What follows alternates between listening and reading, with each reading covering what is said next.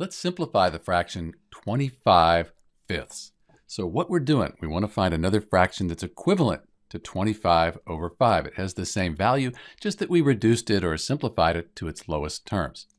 To do that, we need to find a common factor, something that goes into 25 and 5 evenly. It looks like 5 would go into 25 and 5, so we divide 25 by 5. That gives us 5. Divide 5 by 5, we get 1. So the fraction 25 over 5, 25 fifths, that equals 5 over 1. These are the same. They're equivalent. They're just represented differently. And since 5 over 1 is still 5, we could divide 5 by 1. That gives us the whole number 5. So in answer to our original question, the fraction 25 fifths, that's equal to 5 over 1, or you could just simplify that further down to 5. This is Dr. B, and thanks for watching.